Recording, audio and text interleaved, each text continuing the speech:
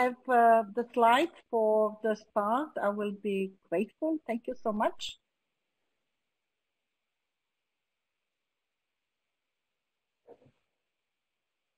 Perfect. So this is the EDEN, the Association of European Distance and E-Learning Network webinar, part of the Open Education Week, which is happening this week, in fact, globally. And we have webinars every day at around 1 or 3 p.m. Based on Central European time. But today we have 2 webinars. This is the first webinar, and this is the webinar which is dealing about open education technologies. And if you are tweeting or sharing information which you can see here or find during this webinar, we will very much appreciate if you can use the hashtags which are below and Eden handle, so we can identify what everybody's saying around the world. So thank you so much for coming, to everybody who is here. And I just want to remind you why we choose this topic. Technology is playing a very important role in the education nowadays. In fact, we can say a tremendous role. And in European Union Erasmus Plus project, which is led by the University College London, by the Knowledge Lab from the University College London, we have developed an ABC to Vili learning wheel, which relates with all the tools which exist nowadays in the use of your education. And we found over 500, which is amazing. And part of this, quite a lot of them are in fact open education technologies. And we are very happy to have Martin Dodgiamas here from Moodle, who is going to present us about the open educational technologies movement and how to say, the blueprint which he is leading. I'm Diana Andone, for everybody to know me. I'm coming from Romania, from the Polytechnică University of Timișoara in Romania, and we have very interesting speakers today. We have 2 CEOs and founders, which is Martin Dodgiamas from Moodle, coming directly from Perth, Australia, and also Svein Torgriff with the founder of H5P, which is coming from Norway. We also have Doug Belshaw from the Moodle Net, which is a new network for educators and students. We have Professor Alfredo Soeiro from University of Porto, who is my colleague in the Eden Executive Committee. And we have Professor Carmen Holotescu coming again from Timișoara. So you will see a lot of interesting presentations. But let's not lose the time. I just want to start with Martin's presentation. These 2 slides are for the end.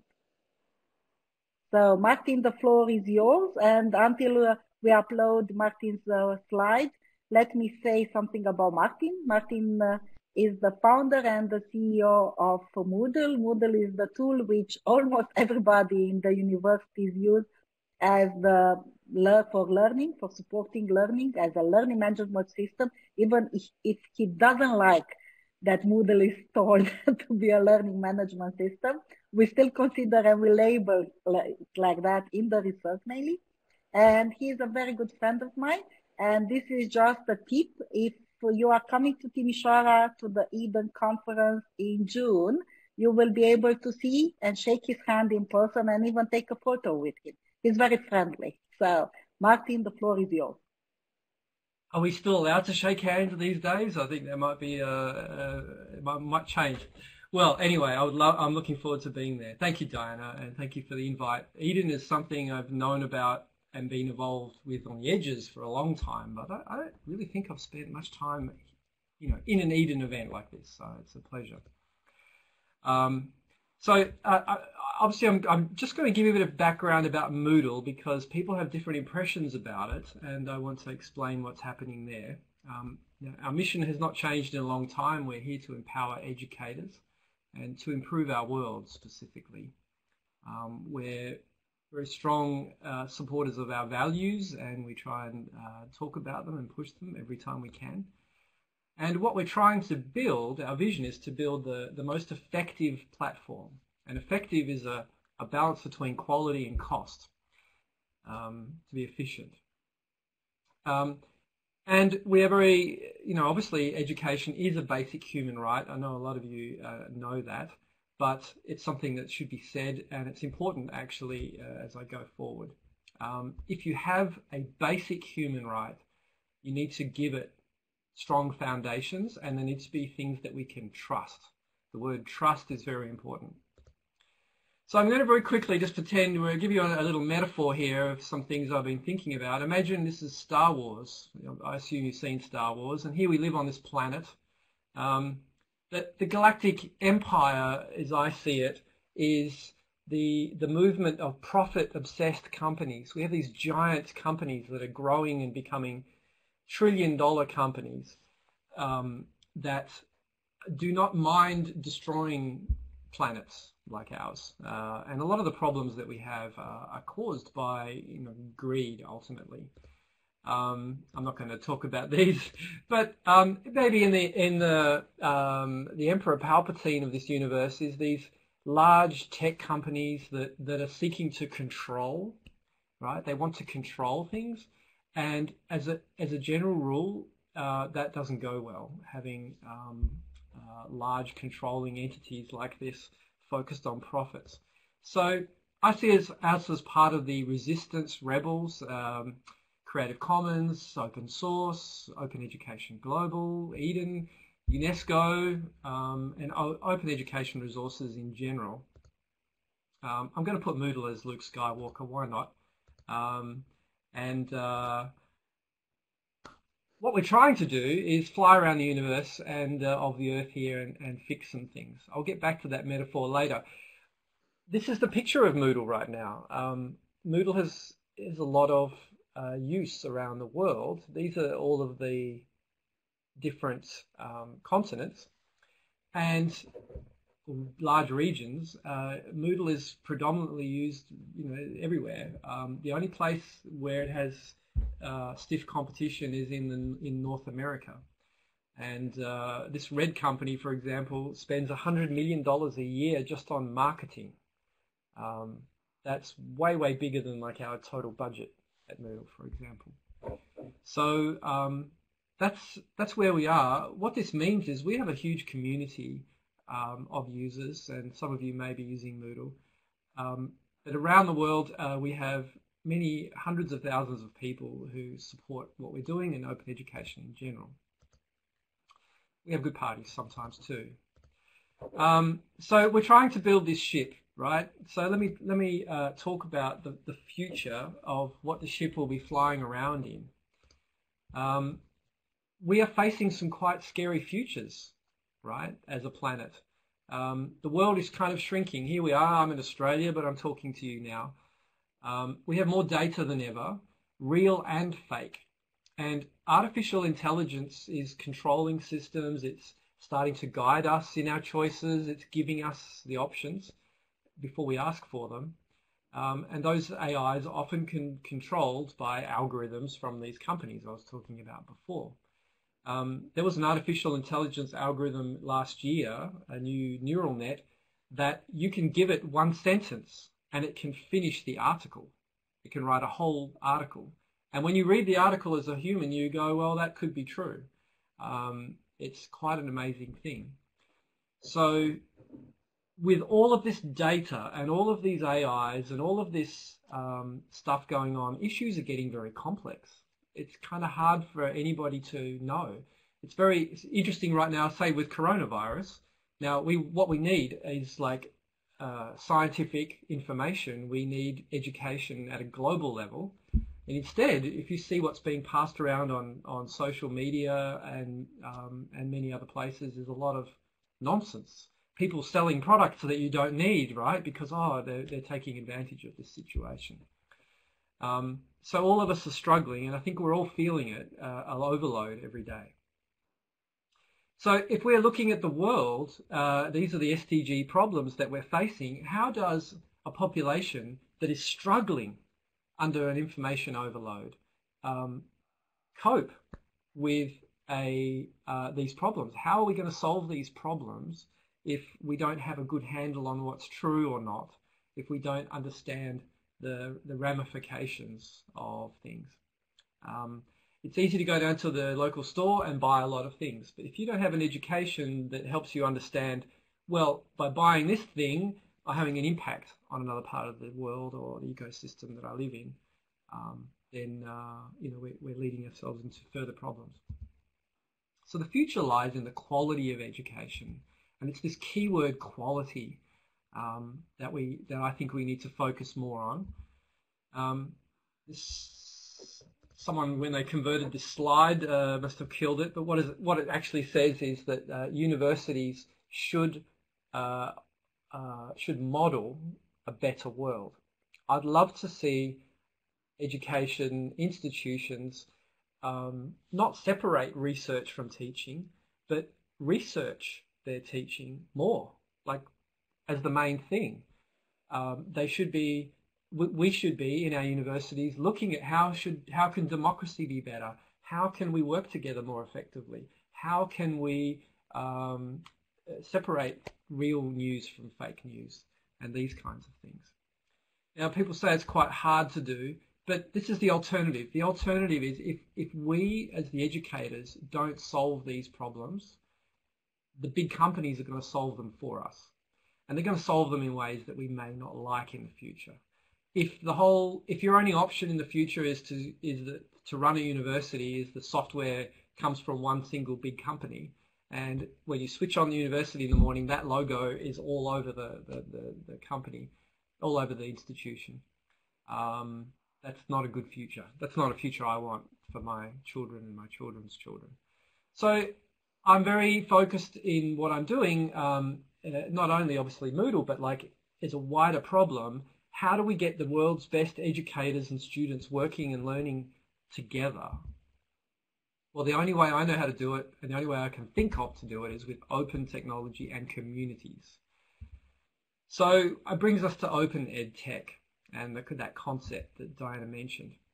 So the idea is for open education technology is investing in the common good and building a infrastructure for the world. And I want to give you a couple of little facts that might help you see how this makes sense. This first one is I'm sure most of you have heard of EduRoam. EduRoam is a system used globally, as you can see here, so that if you have a username and password on any institution in this network, when you go to another one, you can log straight in. And I have an account.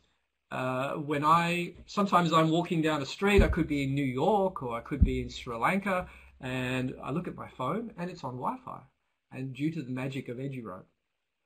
This is a beautiful little piece of EdTech that's very, very low investment, very, very low maintenance. It's maintained as a small project in Giant, the network in Europe. But the whole globe benefits, and this is the kind of thing I'm talking about, these nice small pieces of EdTech. Another really good thing to point out, if you haven't already heard, is that the UNESCO in November, this slide's been a bit messed up again, that UNESCO in November made a recommendation, which is a very strong recommendation. It's actually the result of every country in the world, except for the US, and maybe Trinidad and Tobago or something, have said unanimously, we want to support open education resources. And now all of these countries are starting to develop supportive policies, which means moving money away from textbooks and commercial solutions towards open education resources, which is just like the best news ever. It means there's going to be a lot more funding for these open things, because there's not only the OER, but like, where do you put the OER? How do you make the OER? How do you curate that stuff? And Doug's going to talk about one thing later. So we started Open EdTech as a way to get people together who are interested in building these technologies and working together to produce a fairly standardized kind of model, a platform, an infrastructure for the next 100 years. And we say 100 years because that gets everybody thinking beyond, a grants project or the next 3-year plan. If you think 100 years, you're starting to think about, humans as a species living on the planet. What's the best way for us to be learning and teaching our next generations? So we had a meeting. This is a photo of some of us who were there at the end. We had 2 full days, hard work. There was some good projects who came along. There were some professors who came along from various places. We had the Open Education Consortium represented. We had some other products, and it was just a really good time. I got everyone working pretty hard, and we did a lot of brainstorming, and we came down to a couple of things I want to quickly run through. So the first thing is a list. A bit hard to read this, but a list of what we thought were our principles, and that to help us guide everything else. So there is education as a basic human right. Open Edtech is the best solution for it. We want open standards. We want interoperability. We want the control of education technology to be collectively shared as much as it possibly can be. We want to empower educators. We want education to drive the technology. So it's some of the things that we came up with in that 2 days. We prioritized these things, and I love all of the things in this list. That really helps us decide what to do. So then we decided to work on what are our focus areas and things that we want to work on. So there are 6 things in this list. The first one here is building a global education cloud. Now this is looking for ways to connect machines, to connect servers, to produce a kind of a general use cloud for education that, if you imagine every university put in one server, and they were running something like, just like EduRoam does, a standard piece of software, if they were running some software that allowed all the servers to function together as a cloud, we could fairly easily build something that was comparative to, Google Cloud or AWS or something like that, but it would be owned by the education institutions. The purpose of building that is that now you have a platform that you can trust for 100 years. And on top of that platform, you can start building systems for global recognition, badges and things like that. Now you have a place to store them. You can build this idea of a global idea bank, which I haven't got time to tell you about, but is a terrific idea. We're also very interested in focusing on interoperability standards. So the Open Edtech group are not there to create new standards, but we are there to push standards that we think make sense, to highlight things that are good, and so on. And finally, what we want to do is be a catalyst for change. So we want to start thinking about how do we show people that joining the Open Edtech infrastructure is a good idea, and that it's going to be a win-win for everybody. And I find it easy to talk about it, but I think institutions take time to change. So come to the website. It's openedtech.global. I think the link's in the chat. From there, there's some early discussion forums started very recently where we're starting to discuss those things I just mentioned. Please come and join us. We're looking for some people to help lead these working groups. And if you're interested, just come along and tune in. It's a Moodle site at the moment.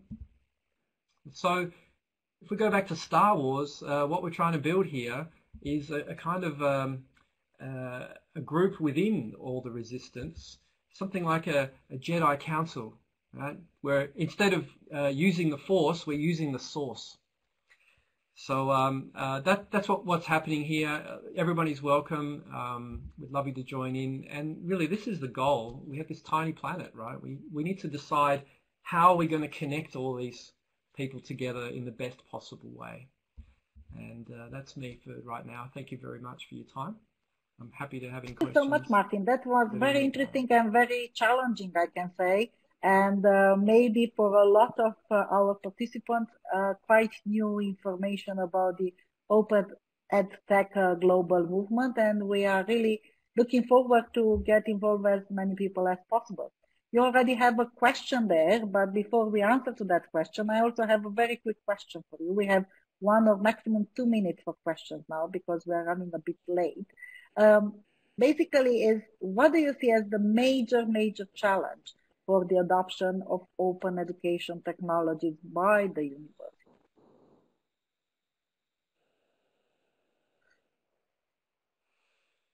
Well, we don't have big marketing budgets.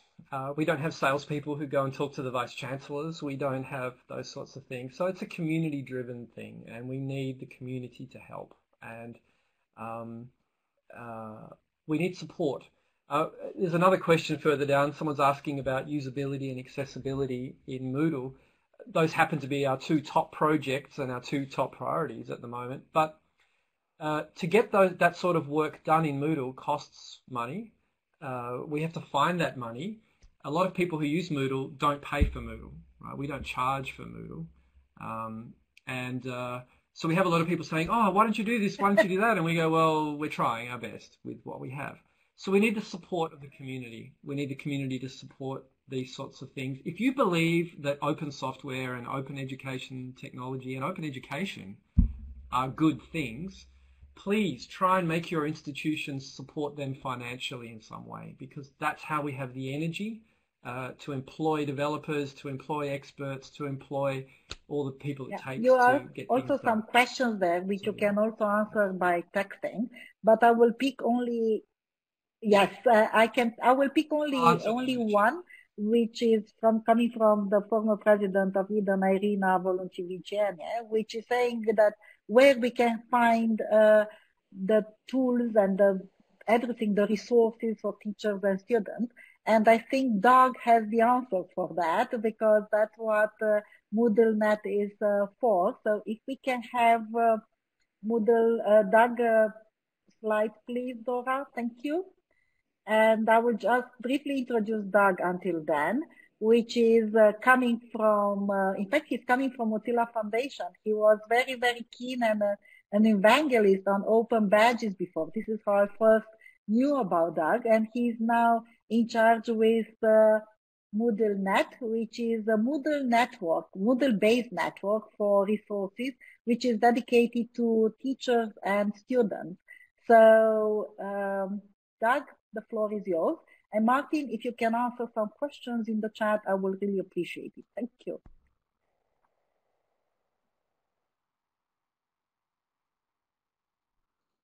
Great, thanks Diana, and thanks Martin. So yeah, I've been working for the last couple of years on MoodleNet, taking it from an idea that Martin had, just trying to flesh it out. So I'm hoping in the next 12 minutes or so to kind of share where we're at with our kind of small part-time team and the kind of strides we've made forward recently. So I'm going to go quite quickly. I do apologize firstly for my accent and also for the speed in which I'll go. I have pre-recorded this presentation and put it on Twitter, and you can also get my slides via Eden.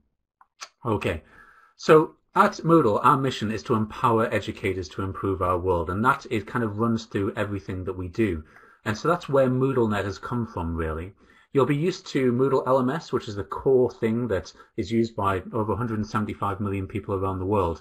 But you also might be familiar with the Moodle app, Moodle Cloud, the new service, which is Moodle Workplace, which you can get through Moodle partners, the MEC program, Moodle Educator Certification, and now MoodleNet. And that might be the one that you're least familiar with because we haven't quite launched it yet. So I'm going to go through 5 things. I'm going to go through quite quickly. I do apologize if English isn't in your first language, that if I go too quickly, my apologies for that. We've got lots to get through. But I want to go through what MoodleNet is, who it's for, how it helps, how it works, and what's next for us as a team. So first of all, what is MoodleNet? Well, we know that Moodle LMS is a private space for teaching and learning, and that's exactly what we want. We want those spaces to be private for those interactions between teachers and student to student. But all of these educators have these great ideas and resources, so where do they go to share those? Well, the idea is that they go to MoodleNet, and that's the place for discussions and to share resources. So MoodleNet, in a nutshell, is a space, an open social media platform where you can share open content and engage in professional development. And the idea behind that is that we're going to improve the quality of education by having the kind of impact we've had through Moodle LMS over the last 17 years. So who is MoodleNet for? Well, it's people like you and your colleagues. So educators, learning technologists, trainers in corporate organizations, teaching assistants, and also systems administrators who are kind of caught between outsourcing and kind of keeping things private. So all of these people have a stake and an interest in MoodleNet, I would say. Now, when we did this original research, when we tried to figure out what it was that educators needed, all of those icons that you can see on the right-hand side, those logos, they were the kind of things that came up in our research. And the challenges that educators had were around finding where they had a conversation that they'd previously had before, and also finding resources that they'd come across and couldn't quite find again. But also having those places separate from their LMS and really struggling to kind of link those two places where they're being social and finding resources with the LMS and getting things into Moodle. So we found that really when we boiled down those needs, it was to do with discovering and sharing high quality ideas and openly licensed resources, making sure that those resources could be easily reused and legally reused, adding those to courses and engaging in discussions with a shared context. And what I mean by that is that it's not just putting a tweet out and hoping that someone relevant is going to respond, but it's having communities of people who you know do the same kind of things as you do and have that shared context. So that's where we kind of began. And our hypothesis behind MoodleNet is that educators don't just need a better Google, because learning is actually social. If you think about it, search engines require that you know what you're looking for already. You have to type something in, whereas sometimes you discover things via serendipity. And also, individual resources exist within a wider context. I used to be a teacher, and you never just use one resource for a lesson. You tend to use a range of resources over a lesson, a course, a scheme of work. So those exist within a wider context, and we wanted to make sure that that wider context was available too. So how does MoodleNet help? Well, before I show you some screenshots, it helps educators, but because it helps educators by they want to find teaching and learning resources that are high quality, which are openly licensed, so they don't spend ages searching Google and open education repositories. It helps learning technologists because they are trying to empower their colleagues, and they can connect their colleagues with other like-minded people easily through MoodleNet, and they don't have to endlessly search OER repositories. It helps systems administrators who, are, as I said before, are caught between outsourcing and providing spaces which are either locked down or fully public. MoodleNet is going to allow a bit of both. And then finally, it helps trainers and teaching assistants who want to showcase what they've done and also support educators so they can have professional profiles and also share their achievements and resources. So we're really trying to serve the needs of educators and all of the people that we work with.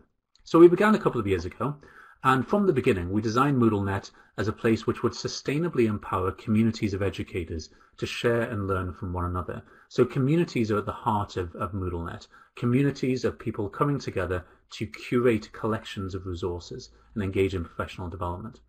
So last year, some of you might have been involved in this. This was the kind of value testing proposition, testing the value proposition of MoodleNet. And we tested it out and people really liked the idea, but what we found was that the interface was a bit confusing. So we actually completely rewrote the back end and front end of MoodleNet, and it's now in a much better position. So when you log into MoodleNet, what you see is this. And this is live now. These are screenshots, but this is live, and we're about to start testing on this again. You see the Discover tab, you see featured collections and communities, and you see everything that's being shared on your instance. The thing I haven't mentioned so far, which I'll go into a bit of detail in a moment, is that MoodleNet is federated. Moodle LMS are completely separate private sites. MoodleNet, out of the box, is federated. They're connected together, which means that you can join communities on any instance around the world, any organization, any university. So these are featured collections and communities, and these are the updates at the bottom around the things which are happening in your university, in your organization. And then on My MoodleNet, this other tab, these are all of the communities that you've joined, the collections that you're following, and the people that you're following. So like a social media feed in reverse chronological order. So you can get updates on the things that you care about. When you go into a community, like this one called the Lounge, you can see the tabs say recent activities, collections and discussions. So communities curate collections of resources, and those collections are really powerful and really the building blocks of MoodleNet. So let's just go into a collection. This particular one is spaced repetition within the community instructional design in higher education, and you can see that you can share resources here by adding a link, like a bookmark, to somewhere you found on the internet, or you can add a new resource. If you share a link, then what MoodleNet does is it goes out and gets all the information and brings it back for you. So you don't have to type in loads of information. It adds the title and the description and the image. And then when you put it into MoodleNet, there it is. Really easy to add, and you've basically added a bookmark for other people to find within a collection of other relevant resources. Likewise, we're going to improve the user interface here, but when you add a resource, you can upload the resource, add a name and a description and an image, and you can choose one of 3 Creative Commons licenses. And we're using what Creative Commons call free culture licenses here to really make those resources as open as possible. Now, when you go into here, into the collection, you can see now that that resource has been added. We've got one added by link, and we've got one added by upload with the Creative Commons license showing. And if I go to search now, when I search, I'm not just searching my own instance of MoodleNet. I'm searching the entire network, because you connect your MoodleNet instance to a mothership, a kind of a search index. And I can join communities on any instance and engage in those conversations, no matter where I am in the world, and follow collections too. So here's my profile. You can see that the communities that I've joined, the collections that I'm following, the things that I've liked, the people that I'm following. And this is a bit of a serendipity engine too. You can see that I'm an administrator of this instance. MoodleNet is already localized into several languages. The one that I'll just show you here is Arabic. Obviously, Arabic is right to left, so MoodleNet is already working in RTL, which is great. I've mentioned federation, and this is perhaps the most complex thing about MoodleNet. We've tried to make it really easy to use, but it's very powerful behind the scenes. It's a federated social network. So you use a federated network every day. It's called email. And the reason that email works everywhere is because it's built on those open standards that Martin was talking about before. If you tried, for example, to send a message from Twitter to Facebook, it wouldn't work because they're not built on open standards. But email is. You don't have to think about the email that I sent to Diane. Is it going to work? Yeah, because Diana, well, of course it's going to work because Diana is using an email standard system. So for social networks now, there is now an open standard called ActivityPub. So here is Martin. He's on his home instance of MoodleNet, but he can join communities anywhere on any MoodleNet instance.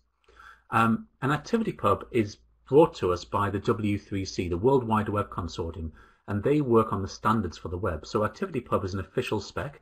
It's used by things like Mastodon and Pleroma and PeerTube and PixelFed and all these other social networks too. So we're not the first people to be using this, and there are millions of users using these decentralized social networks. It's important to note that, like on Twitter and stuff, Martin's username is @Moodler, mine's @DAJBelshaw. But on MoodleNet, it needs to be a bit longer. It has to have the instance there as well. And the reason it has to have the instance there is because it's like email. You're somewhere on the entire network. So that's an interesting thing to point out there. We've already got a mothership, this search index of publicly available MoodleNet data. If you connect your MoodleNet instance to the mothership, as we hope pretty much everyone will, then you'll be able to search across all of those MoodleNet instances which make up the network. And we're expecting there to be thousands of MoodleNet instances in a couple of years' time. MoodleNet is, of course, open source, using the AGPL license. Now, I haven't got time to go into how AGPL is different to GPL, but do look it up. We're trying to make sure that this is, for the long term, for the 100 years, like Martin talked about, open source and sustainable. So I'm going to skip this in terms of advantages of federated systems. Do look those up. If federation is new to you, please do have a look. I'm going to instead focus on the technology and where we're going next. So MoodleNet uses Elixir on the back end. Elixir is a very scalable technology which comes from telecommunications. So it's not PHP. And on the front end, we are using JavaScript, React. And between the two, we're using GraphQL as a query language. Now, the advantage of that is that it's very customizable on the front end, very scalable on the back end, and you can also make lots of different queries if the way that we've designed MoodleNet isn't exactly for your use case. In terms of what's next for MoodleNet, well, we have some priorities. Our priorities around community, sustainability, making sure that it's localized, making sure that MoodleNet's really flexible for different situations, and also making sure that it's private where it needs to be.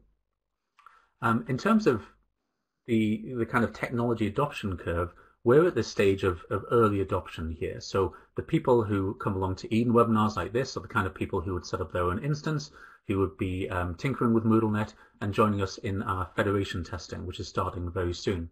So in the next few weeks, we'll be launching federation testing. We're just finishing off some work to get that started. Then we'll be starting user testing on Moodle HQ Run instances. LMS integration is on the slate for Moodle 3.9, and then we'll have a version 1.0 release, hopefully in May. After that, there's a load of things we want to do. We're very ambitious. We want to make sure that we've got all of the things that you'd expect from a social network, and also go further to be very focused on social networks for educators, because obviously educators have to reappropriate what big tech just give them quite often. So I'd like to take this opportunity to thank my team. There's myself, Mael, Alessandro, Karen, James, and Ivan, all based in different parts of Europe as a remote team. I'd also like to thank, this slide has gone crazy, but Antonis and Katerina. There's a Moodle partner called Umina who have been supporting us with some development time. And also Martin, that has gone very strange. But Martin's, who you know, Sonde, who's head of the LMS team, Carlo from a data protection point of view, Tassos from Umina, and of course the Moodle Users Association, which you should all join if you haven't already.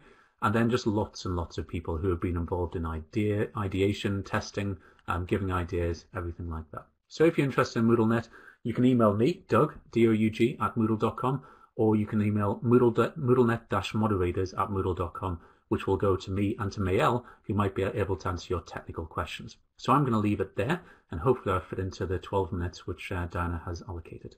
Cheers. Thank you very much, Doug. That was perfect. And I think you just answered some of the questions which people had in their mind in the recent years, because I kept hearing quite a lot how we can exchange easier information and resources among us, because we all have all of these OR repositories, but they're quite difficult to use, and especially to transfer fields and documents and metadata also between our platforms. So thank you for this, and I really hope we will be able to join it soon. So I have one small question for you until we will have the slides for the next presenter getting ready.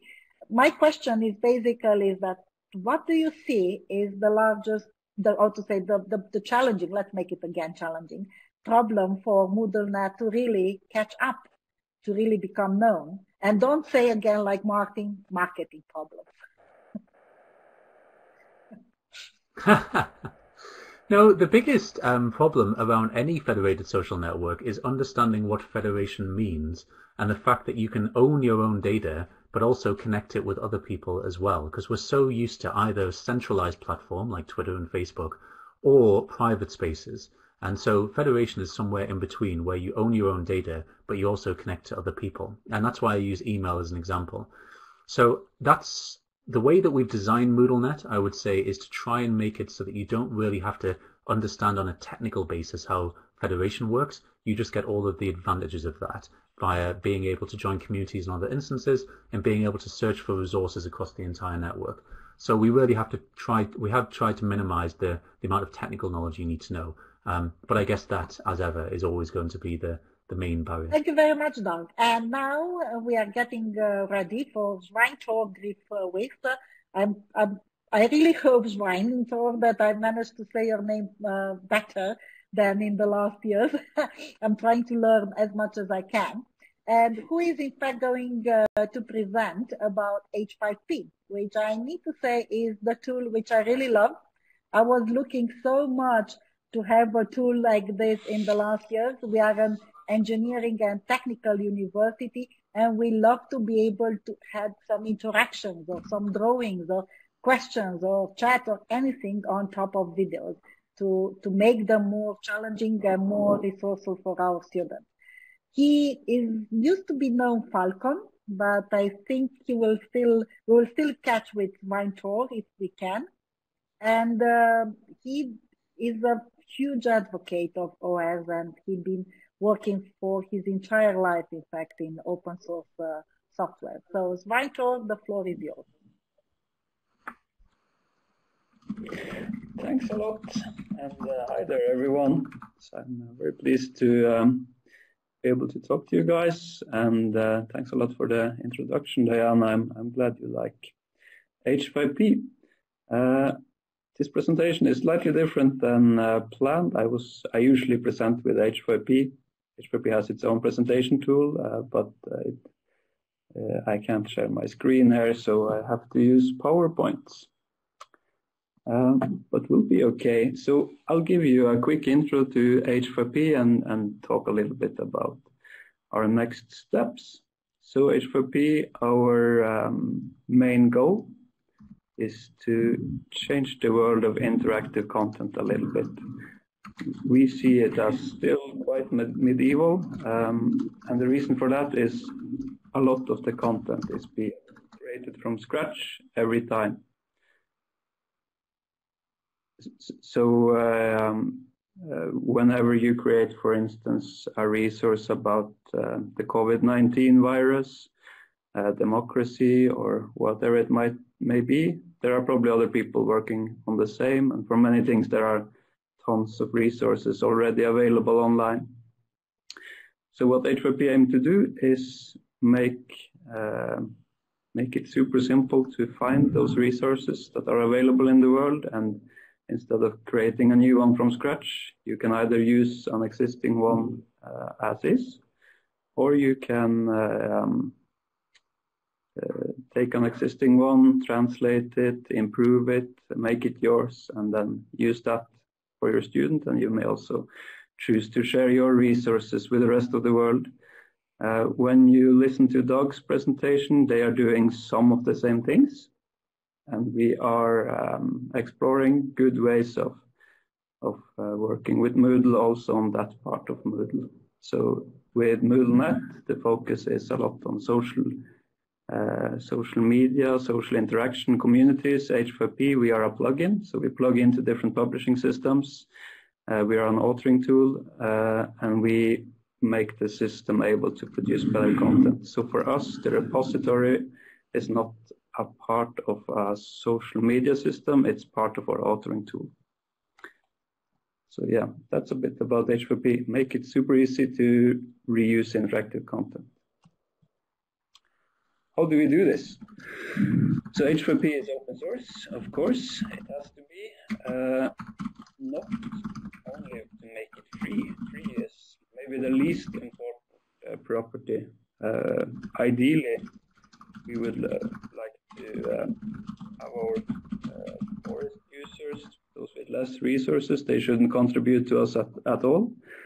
And we'd wish that we could kind of tax the rich organizations and people using H5P so that we also have the energy to move the project forward as fast as possible. But we are open source because it's safe. So as long as people are happy with us, they'll continue using us, and if they stop being happy, they can still use us until they find a better system. So it's very safe for people to use us. What happened to Flash wouldn't have happened if it had been real open source. Apple could have just changed it the way they needed it to be changed, and then they could kept using it on iPads and iPhones. So being open source, if you put all your content into an open source solution, it's a very, very safe place to have your content. And it also fosters collaboration. It allows you to customize all parts of the tool and the content. And we are a plugin, so we're not our own site. We don't need to. We don't need marketing. We don't need to try to make people go to a special website to use our tool. They can just plug us in wherever they are. So if you're using Moodle or Canvas or Blackboard or WordPress or Drupal, there are now coming H5P plugins to almost every system there is. So we can spread super fast. We don't have to. We can just plug into whatever people are already using. It makes us spread very quickly. And obviously quality. So in the old days, at least, open source initiatives had a tendency to be very programmer focused and driven and not so much user experience. At H4P, we have always had a lot of emphasis on the user experience, on making sure that everything is user tested, trying to make things super intuitive, pleasant, and thrilling to use. So those three things are what we focus on to spread H4P as a standard. So where should you use H4P? Well, we focus on making the adoption curve, the learning curve, as easy as possible. So a teacher can easily just start using H4P without much training. There are no lock-in. You're not locked into Moodle or Canvas or Drupal or whatever you're using. If you switch your publishing system, you can just move your content over and it will work the same way, and you can continue editing the same way.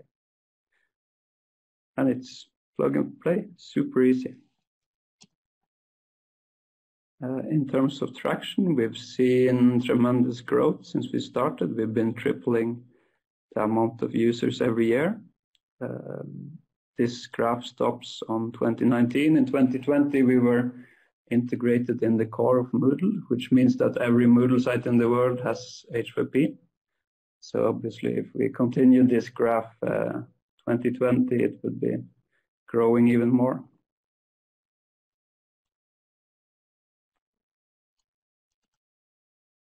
The community is super global, so we have lots of use in the Americas.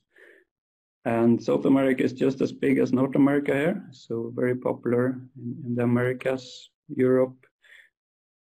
In Australia, also, Australia doesn't have that much population, so it's only 6%, but more than half the universities in Australia use H4P.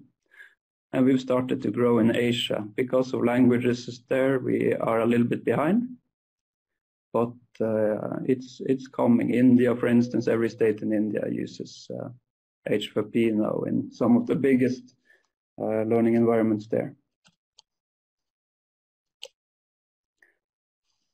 So we now have huge adoptions. We have tons of people, millions of authors, hundreds of thousands of websites with H4P access. So what's the next step? The next step for us is to bring all of this together. So right now we see thousands of times every day that people are moving content between different systems. You have universities on Blackboard collaborating with universities on Moodle, and they're sending H4Ps back and forth, authoring a little bit here, a little bit there.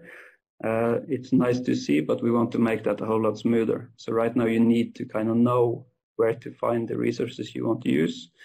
We'll be connecting all our hundreds and thousands of websites and connect them through something called H4P Hub. And it will allow our users to easily share their work with the entire world, and also obviously search a global repository of content to see what exists already. So if you want to create an interactive video, you can go from your own authoring tool. You can just start typing, and we'll be searching our hub to see if we have a video about what you are about to create, and potentially save you tens of hours of work if it already exists.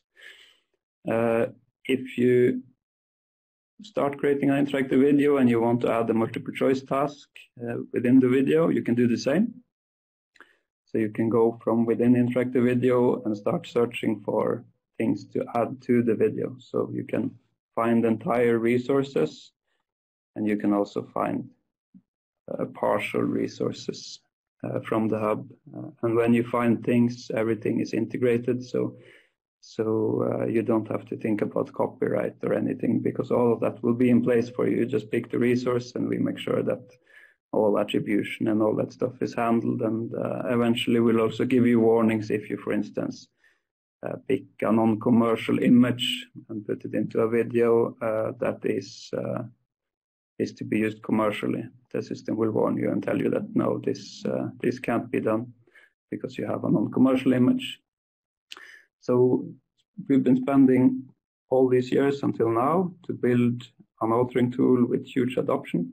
And what we'll do next is bring them all together and create a global collaboration system for interactive content, so that the content repository is part of your authoring tool. So we're very, very excited about that. We're working on it, and very much look forward to launching it. Yeah, so summed up, big problem we're solving, that you're creating from scratch every time. We want to help people make the default not creating from scratch, but creating from something, so that we'll have both more efficient creation and we'll see better content through that. We've been establishing a new standard for interactive content and come a long way in that. Yeah. So we're very, very excited for the future, where we think we'll be seeing a lot better content online thanks to our new global collaboration platform. So if any of you want to learn more about H5P, you can go register on h5p.org and try out the authoring tool there. And we'll also guide you there to how you can start using it professionally. So thanks a lot for your time. Very interesting and very good. I need to say that I like it, and I use it a lot, and we use it as a university for creating interactive examples of videos, which, for example, we film during the lab, any equipment, and then we add explanations and information and even graphs and links on it. So we really like it. Maybe an idea for Wyntor, Martin, and Doug: why you don't put H5P more at the core of MoodleNet? So, in fact, to create the community of H5P together with the MoodleNet community, because that will be good.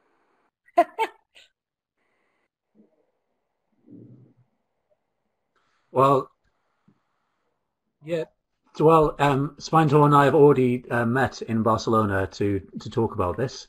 And I guess that as soon as we've done the hard work of getting MoodleNet out there and something that people can use, we'll follow up those discussions. Yeah. But definitely something which we'd like to. You know me already. I already have crazy ideas, so that's my life.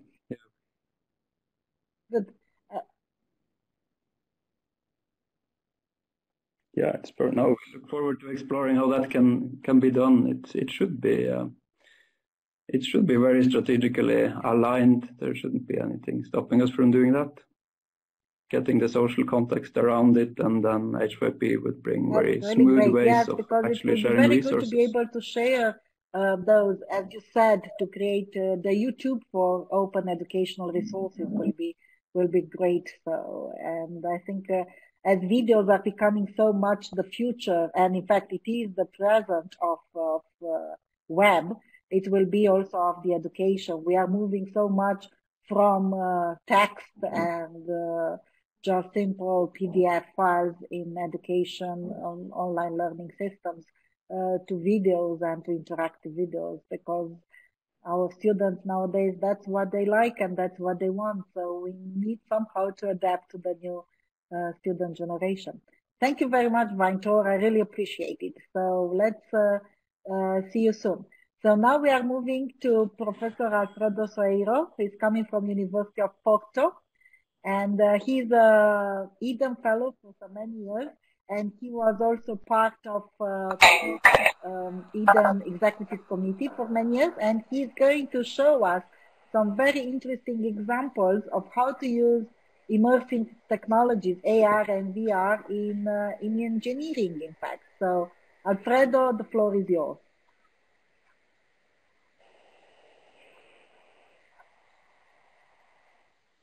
Thank you. Good morning. I'm in the terrible spot of being between you and lunch for most of you, or at least for some. But I'll try to be quick.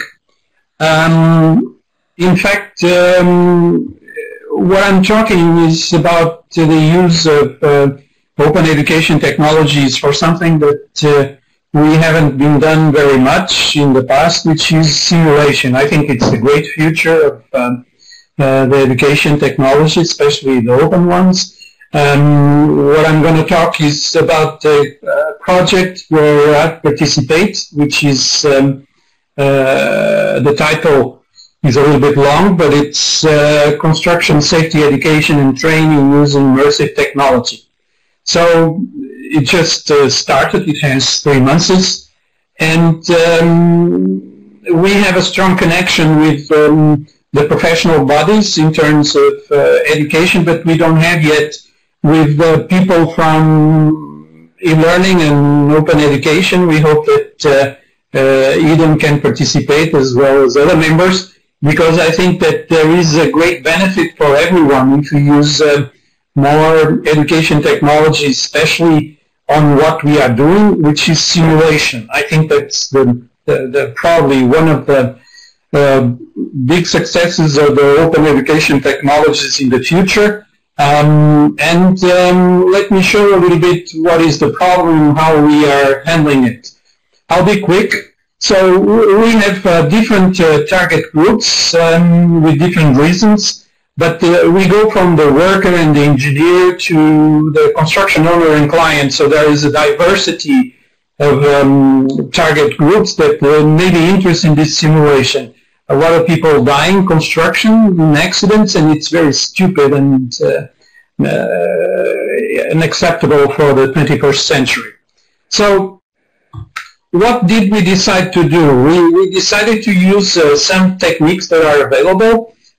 BIM, I don't know if you know about it, but it's 3D or 4D or 5D or whatever representation of any type of building or construction that we are using it, and it's let's say very detailed and has most of the information needed to prevent accidents. And we want to use some gadgets that are useful for anyone, including the workers on the construction site, not only to be aware of the risks, but also for training. And for training, we have use of 3D glasses, for instance, goggles and immersive reality. And because partners are experienced, some of them are experienced on one of these tools, some are experienced in more than one, but it is a very good group in terms of complementarity. So this is an example. I was in London in the Future Build, and you can see there a simulation Frucon as an utility that it's a complete immersive environment. But we can have it also on the screen, like I show here, and you can use it on a smartphone or a tablet. But the idea in terms of what we're going to do is to combine the training with the digital tools. In terms of static approach, we have some scenarios, we have games for education and training, and mostly we are betting, to be honest, on the simulation. We want to simulate the real environments before going there and before being dangerous. The methodology that we are using is we have the tasks, we have the risks associated, and we want to visualize the environment, like I said, with different types of participation, but we want to make the stakeholders learn and be trained by anyone. And we want simple gadgets, not very complicated. And of course, this is what we want to achieve. We want this project to be a facilitator on the use of simulation for training and education. It can be used on certification, like exams for professional certificates that they can use on the construction sites. It has to be adapted. I don't know if you know, but any construction site is different from the previous ones, and it's really very difficult to handle. We want to have some standardized training, and we don't have much money, just €500,000, and we want to use it properly. And like I said, we want to use it on the site and on the training facilities, but I think the possibilities are immense. I think there is a lot of things to exploit for the people that are connected with e-learning and the new technologies to train and to educate using this type of tools. And that's it. Thank you very much. Hello? Is my mic? Is it okay? I was too quick. Thank you so much. You are always just on time and just spot on. So thanks a lot. That was very interesting. In fact, we are also running a lot of AR and VR, especially VR examples recently with in engineering, and especially also in civil engineering. But we are running some examples on autonomous cars. So we are trying to test them with VR using some examples from some companies which are doing some research in Timișoara in the west of Romania region. Thanks a lot. So that was really good. So I'm looking forward for some examples. As we are a bit later than we said, we will take some questions and discussions at the end. I have some ideas already prepared for all the speakers. Now it's my pleasure to welcome Carmen Holotescu. Professor Carmen Holotescu is a professor in computer science and the dean of computer science from another university from the same city where I am, from Timișoara in Romania. And she used to be very famous for blogging and for tweeting, but she's becoming quite well known now recently for her interest in blockchain, and especially on using blockchain in education. So another possibility maybe for certification, for badges, and for recognition in education. So Carmen, the floor is yours. Thank you. Hello, everyone. Thank you, Diana, for your presentation, and thank you all for your wonderful speeches. So now I propose you the topic of blockchain. The studies show that blockchain is one of the most difficult to understand concepts, but we'll see that very soon each of us will use this technology in our activities and in order to prove our knowledge and our credentials. I will start with a very brief introduction for this technology. Maybe most of you are familiar with blockchain, starting with its application of cryptocurrency, but we should see that this application, cryptocurrencies, are just an application of blockchain, like email is for the internet, let's say. In 2009, this term was coined by the still unknown Satoshi Nakamoto as the term for the technology which was at the base of Bitcoin. Bitcoin is the most well-known blockchain platform, but there are other hundreds of such platforms, such as Ethereum or Hyperledger, Quorum, Alastria, or Hedera Hashgraph. Okay, blockchain is considered as one of the major technology of the past decade and is a pillar of the fourth industrial revolution. Blockchain provides trust in information without using third parties, thus facilitating peer-to-peer transaction platforms, which leads to the creation of new businesses and will represent an ongoing source of innovation and economic growth. We can see here the advantages of this technology and also a large variety of fields in which this technology is applied. It has the potential to disrupt a lot of domains, one of them being education. In Europe, blockchain is considered to be a strategic technology.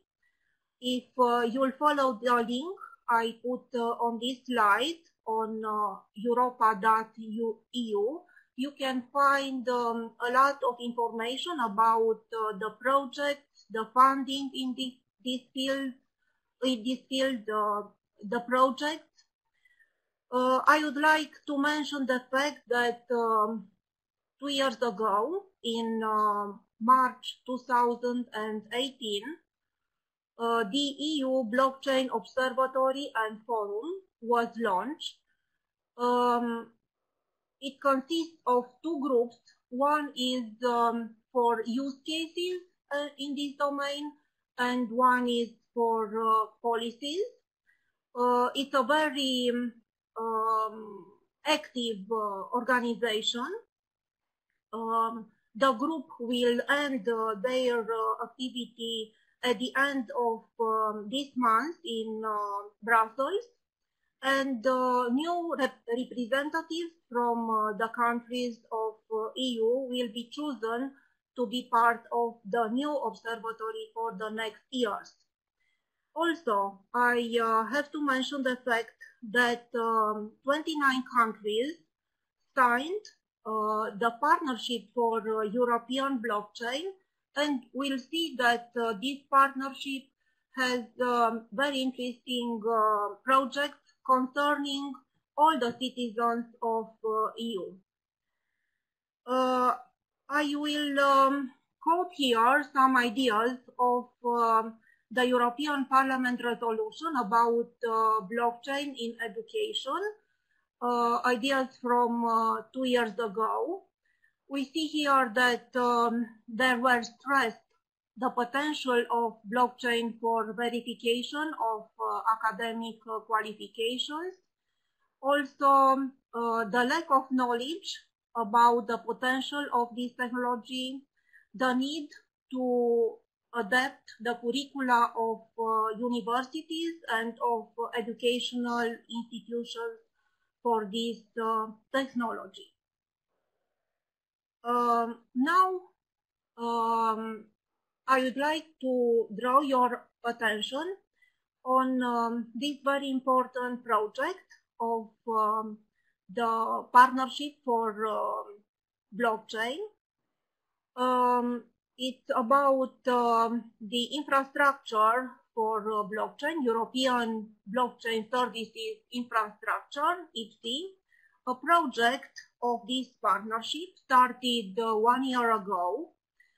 So we'll have at the level of the European Union such an infrastructure based on different blockchain platforms. Last month, this partnership has chosen 4 use cases to be deployed, to be implemented on this infrastructure. It's about notarization of documents, validation of diplomas, European self-sovereign identity, and trusted data sharing.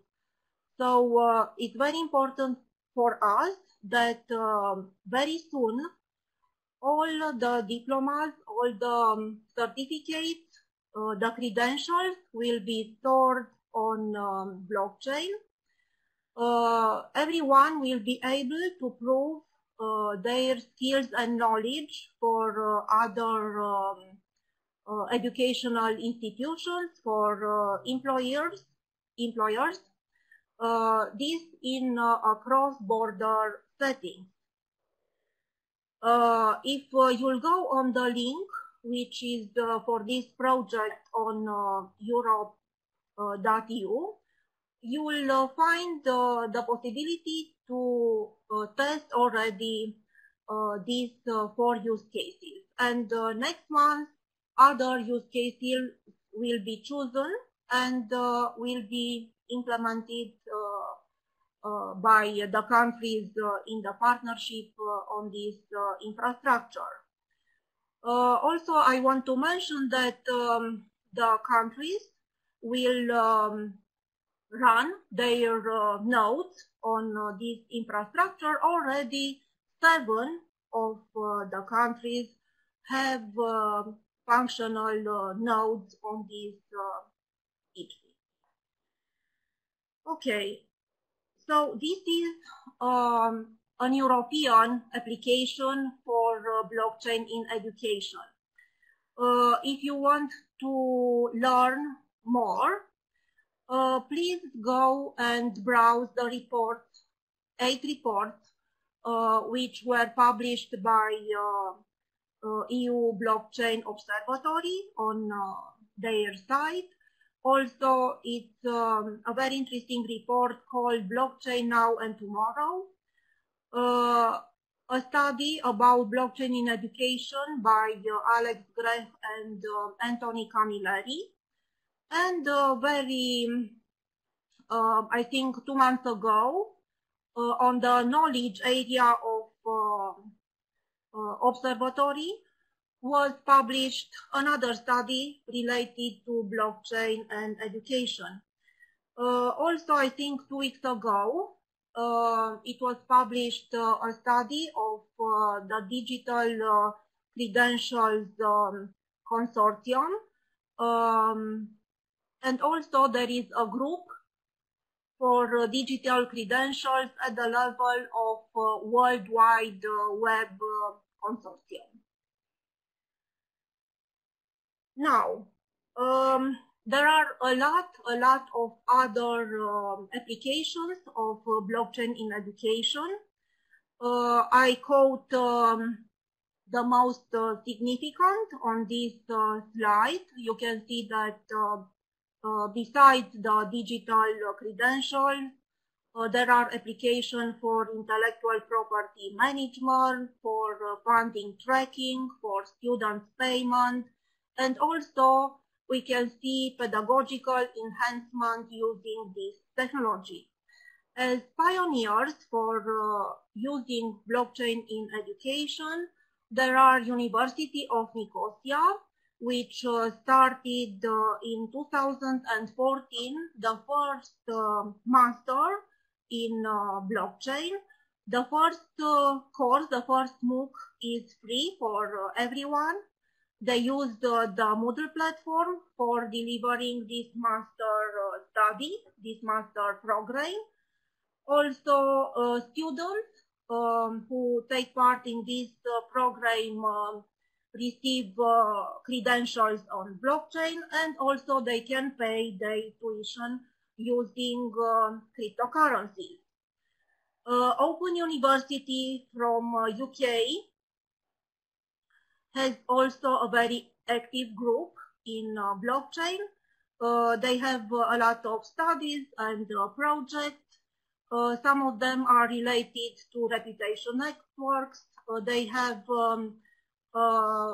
very important project now, which is run with other institutions. It is called Polychain, related to digital credentials. And the third pioneer university is MIT from United States. They have the well-known project, which is open source for digital credentials, which is called Blockchart. And now Blockchart is run by a spin-off of this institution by Learning Machine. Which is interesting is the fact that most of the blockchain applications and projects are open source, so we can learn from them, we can test, we can pilot them.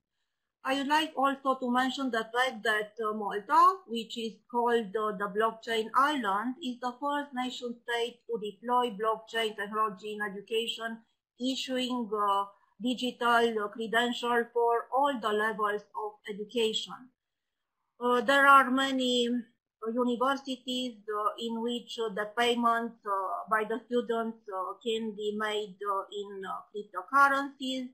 Also, there are projects in order to issue credentials for informal learning or for learning in MOOCs. Then, it's a family of applications related to decentralized universities and learning communities, and I quoted here the name of a few, and their links. What is interesting is the fact that on blockchain it is recorded the learning journey of all the participants. These applications come with a reward system to stimulate user participation. So participants receive tokens for their activities such as creating materials, completing the courses, coaching, curation, evaluation, peer mentoring, and so on. The participants can use tokens in order to pay for other educational services, and this way a global ecosystem of teachers and learners and also employers is created. Blockchain is listed as one of the most wanted skill for the jobs. LinkedIn show that blockchain is the job the most popular, more popular than cloud computing or artificial intelligence. There are a lot of career specializations for blockchain, not only developers or analysts, but also you have to know things related to machine learning, to law, in order to apply this technology and to obtain the potential it can bring. Okay, let's see now how universities adapt their curricula to this technology. A report was published by Coinbase a few months ago that shows that in the world, for the top 50 universities, a number of, I don't see the number there, 56, I think, of percentage of them offer courses related to crypto and blockchain, up from 42 in 2018. What's interesting is the fact that 70% of classes are in departments outside of computer science, including law, health, humanities, economics, and so on. So it's the need for skills in this domain. Universities try to adapt their curricula, and also there are a lot of MOOCs, a lot of free courses in which all of us can learn about blockchain. And I quoted here a few MOOCs. Some are delivered by universities, some by student organizations, some of companies, and you can find more if you start from the directories for MOOCs such as Class Central or MOOC List. Now at the end, just a few words about my activity and the activity of my collaborators related to blockchain. At my university, we opened a Center for Open Education and Blockchain 5 years ago. It was the first course for blockchain programming, which I started 3 years ago. And also I designed the first system for digital certificates on blockchain on the Ethereum platform 2 years ago. We are working now in different projects for MOOC tokenization, for mobility, for citizen science. And what I find to be very useful and very important is the fact that we can teach blockchain to our students if we learn blockchain. So we have a plethora of MOOCs for learning blockchain. We have a lot of learning communities and communities of practice, which whom to share and to discuss and to find common projects. And the best way to learn blockchain is to use blockchain to test different projects and to use platforms which have infrastructure on blockchain. And I would like to end by inviting you, if your interest is in this domain, to write for the special issue related to blockchain and open education, which will be published by the well-known journal called Future Internet. So this was my presentation, and of course I'd like to know your feedback, your questions, if you have. Thank you.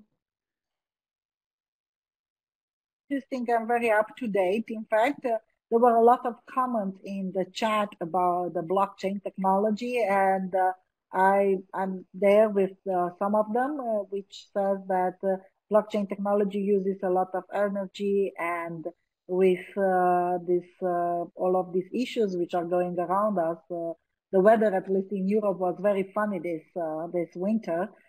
We need to look also into that. Do you have an answer if that could be a possibility for not the adoption of blockchain, at least not in education sector?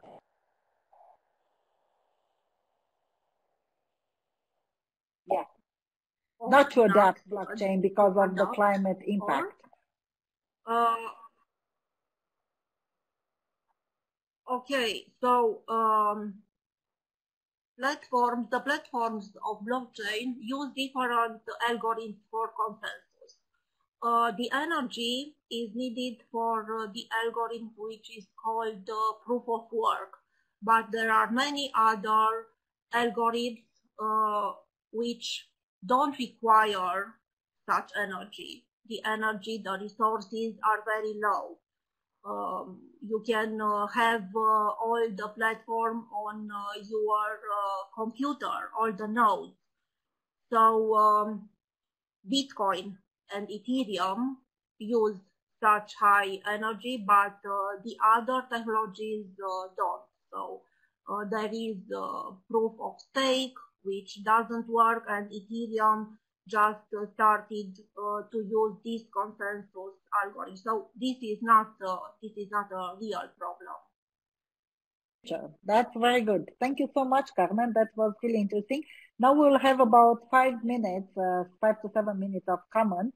And I really would like to invite Martin back, if he can, because I think it's, again, what Irina and John quite mentioned in the last messages about the European education area, which is quite big, at least in Europe.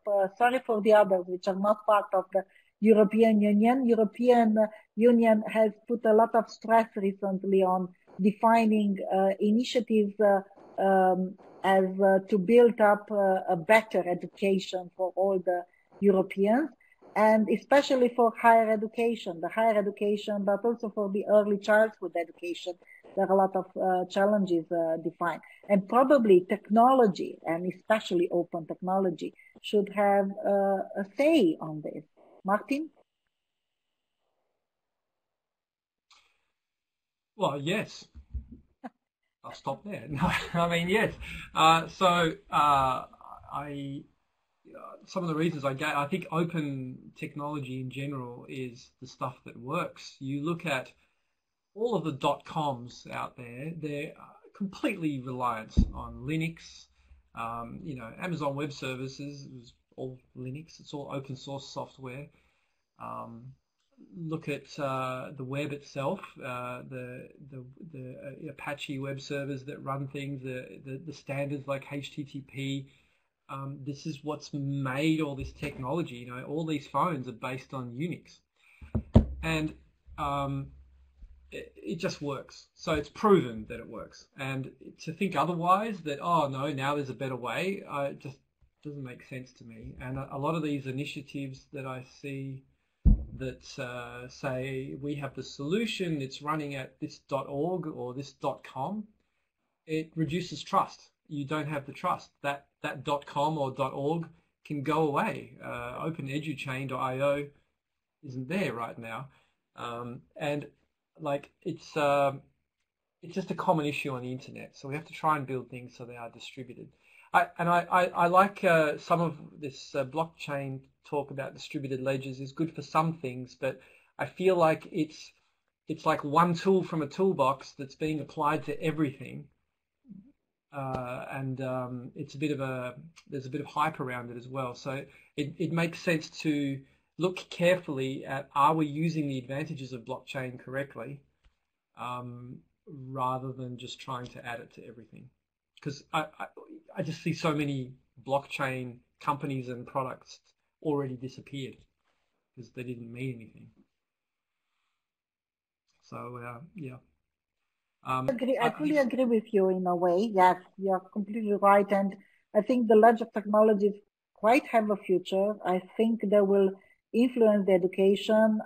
Maybe I'm jumping a bit out of things here, like fintech technologies. At least in Europe, they were like about 5 years ago, they were non-existent. Everybody was laughing at the fintech technologies. And nowadays, just the idea of Revolut, how popular it is, at least in Europe, and how many people are using it is quite interesting. So we never know.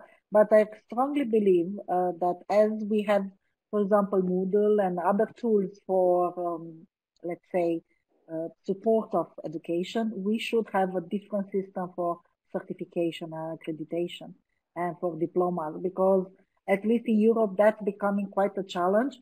And it's becoming a big challenge also on the terms of, how to say, not faking it, by validation and by sharing, at least in the European space, where you can go, live, work, and educate yourself freely in any country you want.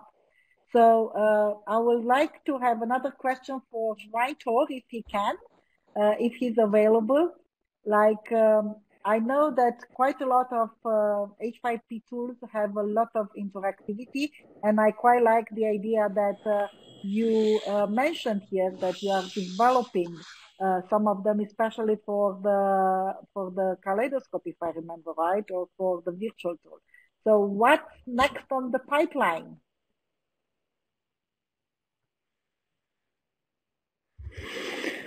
That is a secret.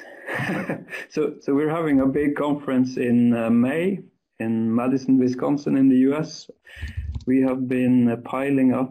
We have more than 10 new content types coming. We have huge new features that will impact everything coming, and it will all be launched in Madison in May.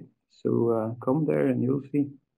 And in fact, if we are speaking about invitation, let's invite everybody to go to Moodle.net. We shared here the link and try it. Obviously, we're all quite familiar with Moodle. I don't think we need more incentive of going and joining Moodle. Maybe to join the Open Edtech global community for quite a lot of us which are working with technology every day. And let's look at what H5P has next in line. And from my position as EDM Vice President, I will like to invite you to the next webinars. One is starting in half an hour from 1. I have also presentation there, so that's a bit of advertisement, if you allow me. Then we have another one on tomorrow about the textbooks on open world with some very interesting findings and information there. and on Friday about the micro-learning and the quality of lifelong learning in the digital age. But the biggest invitation which I would like to make is for the Eden 2020 annual conference, which is happening in Timișoara, in my city, in in June. Let's hope that the virus is not really hitting us, and we will still be able to join and to be able to meet in person. Martin Georgiamas is one of the keynote speakers among Demetra Samson and Rebecca Wilson, and we have two more speakers which we are going to announce quite soon. The deadline for submission is still open until the end of this month, and the papers are going to be indexed, so please, educators, join us. And it's also an open call for a PhD symposium, which has proven recently to be very popular and very successful as it gets together students with mentors, and we are trying to support the next generation. If you have anything else to say, I'm inviting all the presenters. If not, anybody else? Marty, you have the mic on, so please, yes. Well, just a pleasure to be involved and talk to everyone. Thank you for inviting me. And for those who don't know me, I know I sound Australian, but I'm half Greek, half German, and we have an office in Spain, and I feel very European. So I think when I look at the world, all of the most interesting, humanistic, open, just the best thinking in this area is happening in Europe the most. And it's kind of the center of this sort of open thinking, and I love that. So thank you very much. That's very nice for you to say. You're welcome anytime in Europe, and so that's nice. So thank you everybody from Australia, Perth, to Norway, to Portugal, to Great Britain, to Romania, and also to participants from all the corners of the world. We've had participants from all the 4 continents, so that's amazing and great. Thank you all for taking your time for this webinar, and see you at the next event, and please use technology responsibly. Thank you. Bye.